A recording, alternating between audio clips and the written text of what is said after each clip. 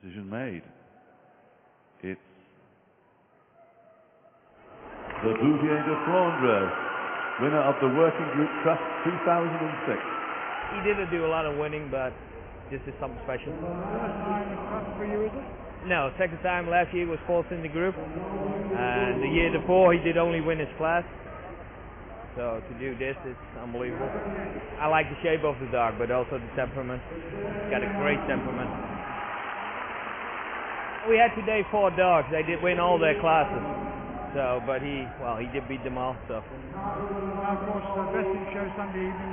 Means you'll be lining up against 6 other dogs. What do you reckon? We're there, but I don't know. It'd be nice to take vesting show back to the Netherlands. To the Netherlands, I think it will be the first time. I think it's the first time that anybody did winning the group over here, but it's already a pleasure to be here, and with results like this, let's be honest, it's marvelous. It's worth sweating for, isn't it? Oh yeah. But to be honest, I like a drink now. You enjoy your drink, Eric. Thank you.